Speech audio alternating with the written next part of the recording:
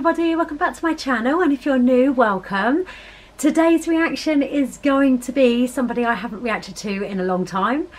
I thoroughly enjoyed all his ill minds and everything that he had to say.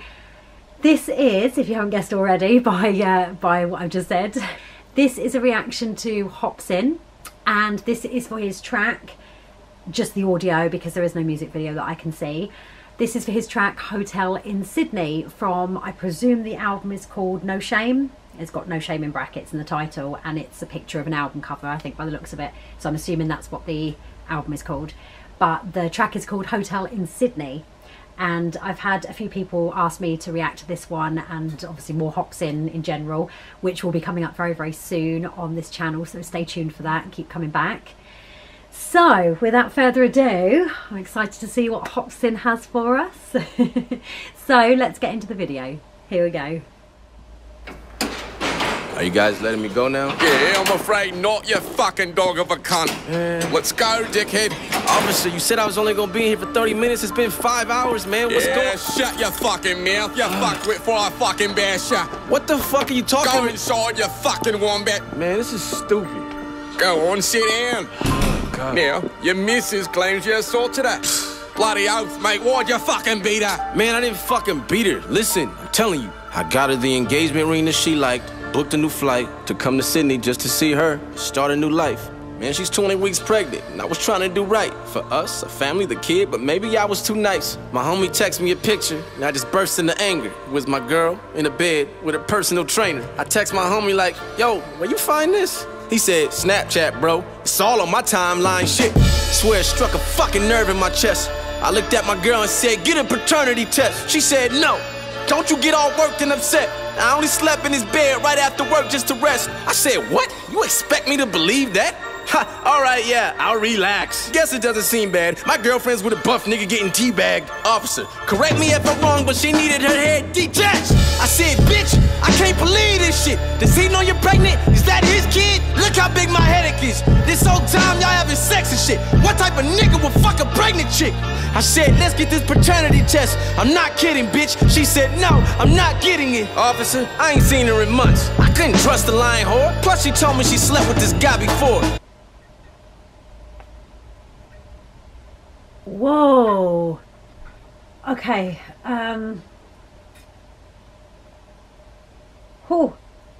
There's some pretty colourful language in here. Which, don't get me wrong, I'm not a prude. I can swear like the best of them, but whoa, this straight away, straight off the bat, that was in there. He jumped right in with the curse words. Oh, okay. This is some heavy stuff, because I'm assuming that this is kind of all about maybe how it went down with his ex, the mother of his son, because I believe that he's got a son with somebody and they live somewhere else. Whoa, okay. Yeah, apparently there's been issues there, sort of trying to get access or visitation with his son, and he hasn't been able to see him. And I do understand, since I think I did a reaction video to that, I can't remember what the song was now, but what the title of it was, but from what I gather, I think he has now seen his son, I think, a number of times, so he's back in contact with him, which is a good thing. But wow, this is some heavy stuff. I'm assuming this is kind of almost slightly to the truth of how it went down between them, what actually happened between them, and how they split, why they split. Whoa, okay. And if it's not, this is still heavy stuff. Okay, jeepers. Right, I'm gonna go back a little bit. Oh, okay. First impressions, this is heavy, this is deep. Okay. Oh. I said, right, let's get this paternity test. I'm not kidding, bitch. She said, no, I'm not getting it. Officer, I ain't seen her in months. I couldn't trust the lying whore. Plus she told me she slept with this guy before. And then I said, you know what? Forget it. It's all good. Never mind. Shit was making my blood pressure high. I love her unconditionally, you know? I can't pretend I ain't never lied. For the moment, I guess I let her slide. She said, if you don't want to take care of this kid, Marcus, then say so. I said, wait, no, it's mine too. I can't go. How you gonna support this kid without me? You don't make dough. She said, ha ha ha, I make loads. She had $6 grand cash. I said, but you was broke 2 weeks ago. How you making tips that fast? She said, I bartend. I made it all in tips, ha ha. I said, girl, you must take me as a big jackass. I'm like, please. We both know money is hard to come by. Her bullshit might fly over the heads of some guys. Officer, she's always telling dumb lies. I've known her for 6 years and she hasn't lifted a finger one time. I said, where'd you get the cash from? She said, I bartend, duh, from tips. I'm a waitress. I said, where'd you get the cash from? She started stuttering like, Marcus, wait, just... I said, where'd you get the cash from? She said, okay, I tell you, just promise me you won't get mad. I'm like, baby, where'd you get the cash from? She said, I work at a strip club. It's how I made the $6 grand. I said, whoa, no. Wow. No! I fell down in tears. My heart broke. I turned cold. I ain't want the girl that I'm in love with doing whole shit. If she needed cash, I would've loaned it, and she knows it. They won't let me get a refund on this $20,000 ring. Fuck, my head hurts. I need some ibuprofen. Yeah, Mr. Hopsin, you need a minute. May I have some water, please? I know worries at all. I don't mean to cry and get emotional, but all this just bothers me. Yeah, it's alright, you good. Yeah, here you go, mate. Thanks. Do you know, I love, before I carry on again, I love the whole concept of this, although obviously there's no visual to go with it. I love the fact that it's kind of almost, it sounds like he's in a police station now, like something's gone down, something serious has gone down. Even if this is not true and this is not what really happened, I don't know for sure. I'm just assuming, I know that there's been issues with his ex and him trying to see his son and things like that, but so I'm assuming that in part this is kind of autobiographical, like it actually happened.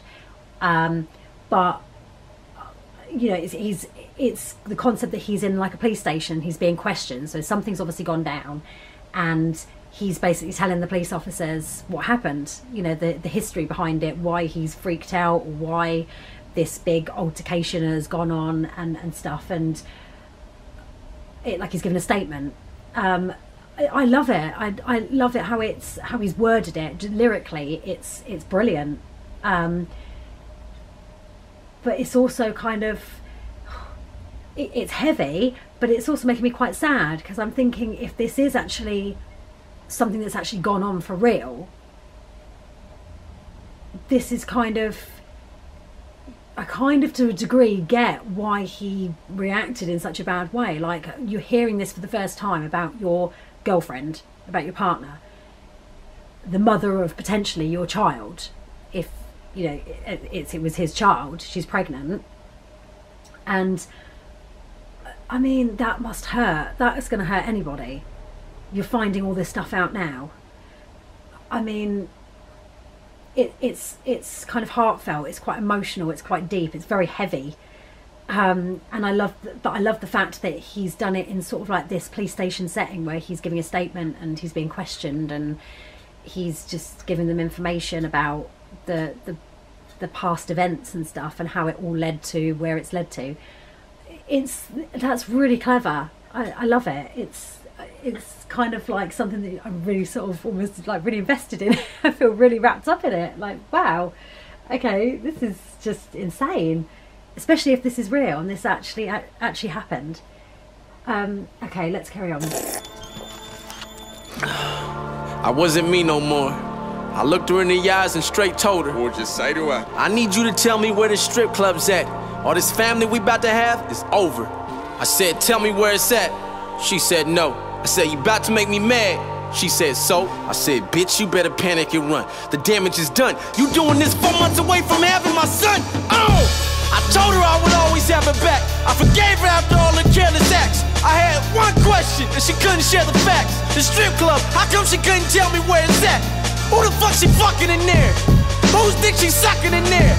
Shaking the fucking butt in the air. It's like we argued for 1,000 fucking hours. I'm annoyed and I was at the point where something was about to get destroyed. I grabbed her purse, threw that shit across the room. I fucking launched it too. It was filled with makeup kits and all of her jewels. I blacked out. She said, what the fuck is wrong with you? She got up out the bed to get it. I pushed her ass back in it. I said, we still talking, bitch. You and I ain't finished. Now, the strip club, where is it? Wow. Bitch, where the fuck is it? I said, you know what? Fuck it. Awesome, fine.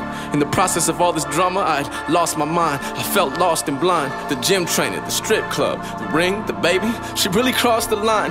And then I finally came down and all the madness was finished. Then she invited me to dinner with the family in Penrith. I said, I ain't going with you. You can leave now. I need to stay in this hotel room and figure some things out. Officer, I know you ain't gonna sympathize. I don't approve of any man putting hands on his girlfriend or wife, especially when she's pregnant with his kid inside. I honestly feel like I wasn't in the wrong, but still I wasn't in the right. Ask her. She ain't got no bruises on her. I'm human. There's only so much that a dude can conquer.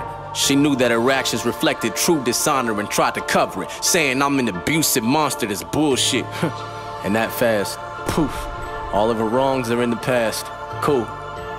She's just the innocent white girl, and I'm the black guy who always gets mad. True. I know y'all about to make it hard for me to get back in Australia, man. This shit is fucking sad, dude. I still don't know if this baby is mine or not, so when he's born, who's gonna be the fucking dad? You?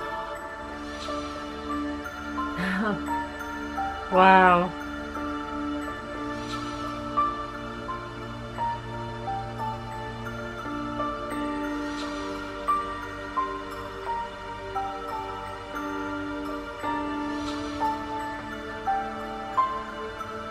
Whoa, this is heavy.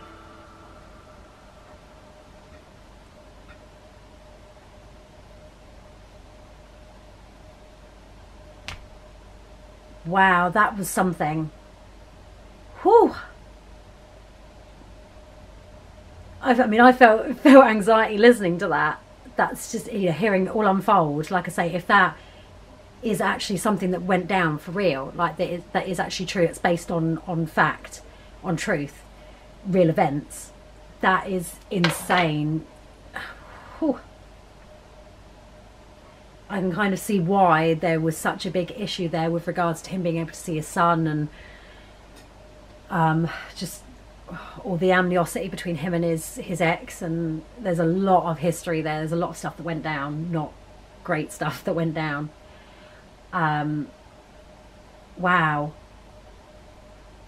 Okay, that's that. Yeah, I'll probably have to listen to it again after this reaction video, just to kind of take that in, because that is, like I said, that is some deep stuff. That's some heavy stuff. If that's really what went down between them, oof, and that's the whole history behind it. Jeepers, no wonder why the guy is like pretty hostile when it comes to his ex and the whole situation there. And wow, I can't blame him if she has done all those things behind his back. And then to find all that out all in one go, just one thing after another, that's a lot to take. Like, you know, like he said, you know, you don't condone it, you know, the idea of hitting on somebody, especially a woman, especially a pregnant woman. But he made a good point. He was about, I wasn't in the wrong, but I wasn't in the right. So what he did was wrong, but it doesn't mean that he's ever done that before, or that, you know, he's guilty of what she's obviously accusing him of, being abusive throughout their whole relationship and things like that. It could have just been a one-time thing. And I guess it's all down to obviously evidence and, you know, what people want to believe and stuff like that. But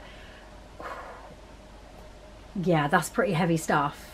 Yeah, I mean, he made the point about being human. There's only so much a man can take, and that's a lot to try and take in all at the same time. That's no wonder why he kind of freaked out a bit. Doesn't make it right, but I can kind of see, I can understand. Wow, poor guy. To have that lot loaded on him. Yeah, I can understand the hostility. This was heavy. I'm gonna have to go back and listen to this again, just to really take it all in. But I thought this was very clever, the way it was done, as I said, in a police station setting, and just the way the dialogue went. Like it was sort of like he was giving a statement to the police about things that happened, and yeah, it was very, very clever, very brilliantly worded. It was very clear, concise, you know, from his point of view, from his perspective. Another excellent performance from Hopsin, which I thoroughly enjoyed, and I'm really looking forward to getting into more Hopsin and just sort of seeing, you know, older stuff as well as kind of slightly more recent stuff or newer stuff, hopefully in the weeks and months to come. But yeah, this was this was pretty deep. I mean, I'm glad I reacted to it because it kind of gives me a little bit more background as well into what kind of went on with regards to his ex and the whole thing with his son and stuff like that, and the issues that he's had there. So yeah, it was informative but heavy. Yeah, I kind of get it now, some of the hostility that he has. But yeah, I loved it. It was, yeah, as far as that goes, it was brilliant. I'm glad I reacted to this. It's sort of like been on my list for a while, and yeah, finally got around to seeing it. Anyway, if you love this too, please give it a thumbs up. Don't forget to subscribe to keep up with more Hopsin reactions and reaction from other artists that I will be doing in the coming weeks. I'm going to go and digest this again and try and take this all in, and I'll see you in the next one. Thanks for watching. Bye guys.